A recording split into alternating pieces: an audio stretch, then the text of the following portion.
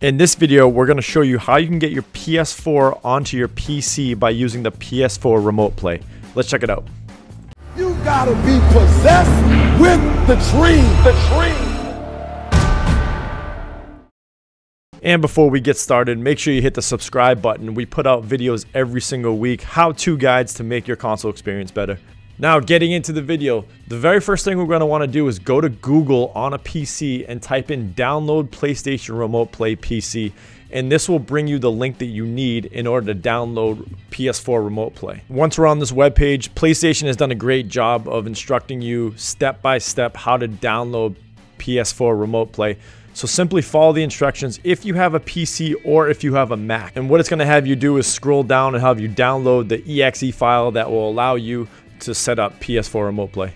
Installing the wizard itself, it's super easy. It will simply open up, it will prompt you to pick your language that it's in. You need to accept the agreement and then let it take a minute or two to install. And then once it's installed, you're ready to go. Now, once everything's good to go, let's double click on the PS4 remote icon, and this will bring us into where we need to be in order to get things going. Now, this part can be tricky, so we're going to make sure that you follow along with this PS4 remote checklist that we've made. Now, the first thing that we need to do is turn on our PS4. And the way the PS4 Remote Play works, the PS4 needs to be turned on and connected to the internet.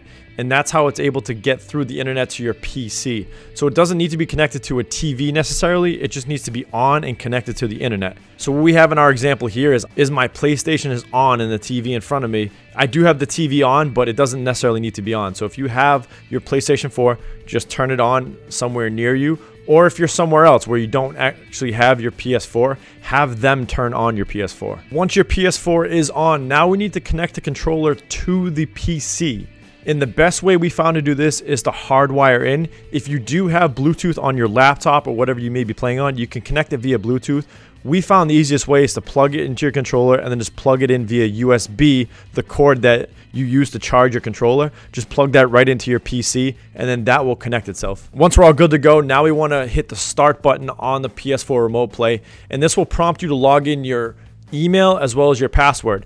I made the mistake here and I have no shame showing you guys this. I kept putting in my username. You need to enter in your email as well as your password, and that's going to log you into your PS4 name.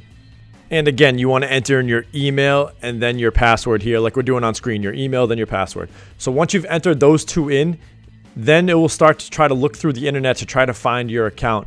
What we recommend is in the bottom left corner, you'll see register manually. We recommend you hit that. Once you hit register manually, again, PlayStation does a great job of showing you exactly where to go. If while you're waiting, your PlayStation is able to search through the internet and actually find your PS4, then you can skip this step. However, we found that sometimes that's not the case, so we just like to register it manually because it's a lot easier and it saves you a little bit of time and it saves you a little bit of headache as well. So in order to do this, on screen we're going to have a video, and this is just me running through it. You either need to take another controller and connect it to your PS4, that way you can go through it, or you need to disconnect your PC controller, that way you can have control of your PlayStation 4. Now we're going to slow this video down just a little bit, that way if you missed it, you're able to follow along. These instructions are also on the screen when you hit register manually. So if you need those, go back and look at it where it says register manually. If not, you can follow along on screen. So what you're going to want to do is go to settings, remote play connection, and then you're going to want to hit add device. When you hit add device, it's going to give you a code. Our code right here is 34819527. You're going to want to take that code and then enter it into your PS4 Remote Play. So what we did here is we took our controller, we disconnected it from the PC, went over to our PS4, went through all these steps, went back to our PC, connected our controller, and then entered this code in. And we apologize if that's confusing. It's just the easiest way that we found is to take the controller over to the PS4 and then bring it back to your PC. Once you do that, however, the good news is you'll be connected to your PS4 and you'll be able to play it as if it was your own PS4 on your own TV, which is great news. And the final item on our list is to make sure you keep the controller connected. You're going to want to disconnect the controller and play freely like you normally would. However, you can't. The controller needs to be connected the entire time. Another few things to note too. There is going to be lag because the PlayStation 4 is going from your PlayStation through the internet onto your PlayStation Remote device, there is going to be a little bit of lag time. So if you're looking for precise movements and precise actions, you're not going to get it here. And we test this out by playing a round of Fortnite. There is delay when building. There is a little bit of delay when shooting. It is noticeably delayed. So if you're looking for that clean, no lag experience, you're probably not going to get it. However, you will be able to play the games wherever you are. As long as your PlayStation 4 stays on, your controller stays plugged in, you're able to play whatever. So let us know what you guys think in the comment section below. Let us know if this worked for you. If you have questions, let us know also in the comment section below. Make sure you subscribe, give it a thumbs up, and we'll see you guys next time.